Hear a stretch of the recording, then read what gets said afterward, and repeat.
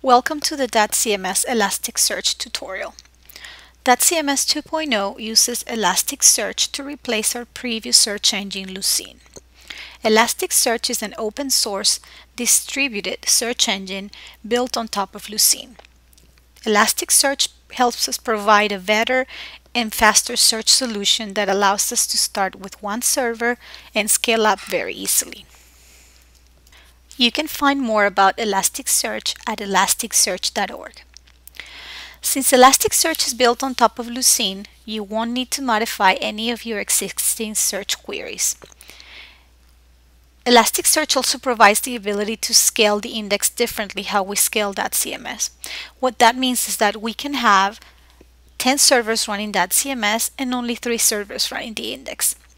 Another feature is that we separated the index in 2 indexes, live and working.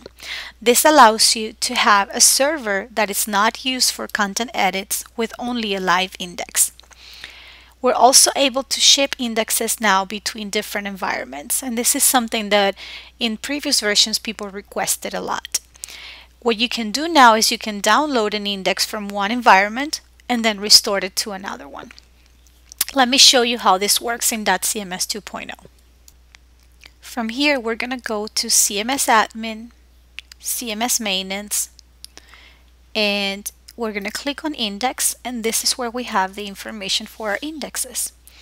You can see now that we have a list of our indexes. We have a live index and a working index. These are both active right now. You'll see that we have the status. They can be either active or inactive, the index name, and this is the index name, the same name that we'll have on the folder where we keep the indexes on the server, and I'll show you where they are. We have the created date for the index. We have a count. This is the number of objects that we have on that index. We have the number of shards and the number of replicas, and I'll explain how this works in a second. We also have the size of the index and its health. The health can be either green, yellow, or red. This color determines the index's health. For instance, let's say that you have 2 servers and you have 3 replicas. And what we're saying is that we want to replicate the index 3 times, but we only have 2 servers. Since it's not able to do that because it can only find 2 servers, then the health will be yellow instead of green. Or if the data becomes corrupted on your index, then the health will turn to red. So let me show you how we can make it yellow. Let me just modify the number of replicas, and what I'm going to do here is I'm going to right click, I'm going to update the number of replicas, and I'm going to put here 3. And I'm running this on a single server. So as you can see now, it went directly to yellow. From this page, you can create a new index by clicking on Add Index here. We can either create a new working index or we can create a live index. Let me click on one so you can see how it works. On this pop-up here, we need to select the number of shards that we're going to use. This number by default is 2, and we can change it once we create the index. We cannot change this number after it's created. So let me change it to 4 here just to test. And then I'm going to add a new live index with, let's say, 3. And so we have a live index and a working index that are empty. They don't have any objects in them, with 3 shards, 4 shards, and no replicas. And we can modify the replicas like I showed you by just right clicking on it and updating it. So what you can do now is you can right click on the live index, for instance, and you can download it. So I'm going to click that here, and you can see here I have a zip file that downloaded this index. You can take this index and restore it on another environment, or you can restore it on your same server. Let's say that we want to restore here just so you can see how it works. I'm just going to click again, right click, restore index, and I'm going to say here downloads, and this is the file, and I'm going to click here, clear existing data, and I'm going to upload it. So now it's doing that, and if I click on refresh here, you can see now that I have my objects here. I'm going to do the same thing for the working index. Now I'm going to restore, and I'm going to do that, and I'm going to click here and clear existing data. Even though there's no data there, I think it's a good practice to clear the data so you don't have conflicting data. I'm just going to upload it. And then remember, you always have to click refresh, so you can click either on this link or here on this button. Now you can see we have the same number of objects on our 2 live indexes and 2 working indexes, but only these 2 are active. So what I can do now is I can switch them. I can right click on this one and activate it. Are you sure you want to activate this index? Yes. And then I can also then go and activate my working index here. What that means now is that the 2 previous indexes that I had are now inactive, and my 2 new indexes are active. You can also right click to either clear or deactivate an index. Let me clear one of the indexes that are not active right now. I'm going to clear the live one, and you'll see that the number of objects here went down to 0. We can also then go and delete it, or we can delete one that has data in it. So now you can see we have our 2 indexes. Now I'm going to show you how to configure Elasticsearch. This configuration variables are going to be stored or found in the .marketing config properties file.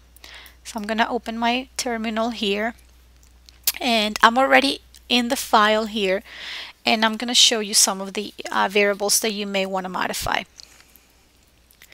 Okay, so the first one here is the number of shards. By default, we have number of shards set to 2, and we have the number of replicas set to 0. Shards are different pieces of the index that Elasticsearch creates on a server. So if you have number of shards 2, that means that when you have one index on your server, it's really being broken down into 2 pieces. What this means is that it makes your writing, the more shards that you have, the faster your writing is going to be, because we're writing into smaller pieces. But if you have too many of them, then it could make your disk performance slow, or your search performance slow. I'm sorry. The replicas, on the other hand, are the number of duplicates of this index that you're going to have in different servers.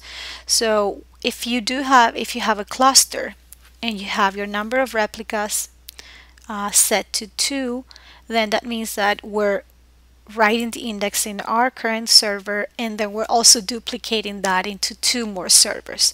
So the rule that we're using to select the number of replicas that we want on our cluster is we're using half of the number of servers plus 1. So if we had 10 servers, for instance, then that would be 5 plus 1, that's 6 replicas that we're recommending. If you have, the more replicas you have, you're enhancing your search or read performance, and you're also improving your cluster availability. In case that way you have more copies of your index in case there's a disaster and then you have to use another server for your index. We also have the path. No, let me see where the path is. Oh, we also have here the Elasticsearch cluster configuration.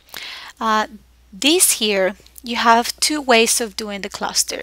Elasticsearch can either auto-discover the servers on your network that are running Elasticsearch, or you can tell it which ones it's gonna use for that. We recommend, if your network allows you to do multicast, that you can do this you enable this one. If it doesn't, then we recommend using the unicast and then just entering here the number, the names of your servers, of your .cms servers. We also have another variable. Okay, these two. You shouldn't modify these unless you want to save the indexes in another path, but by default this should match what you have in the dynamic content path variable, which is where we save most of the generated .cms data. So in this case, we have .cms, .secure, ESData, and then we have .cms, .secure, ESData work. So we have, this is the live index folder, and then this is the working index folder. We also have, here we have the path for the logs, and some of these other variables you don't need to modify.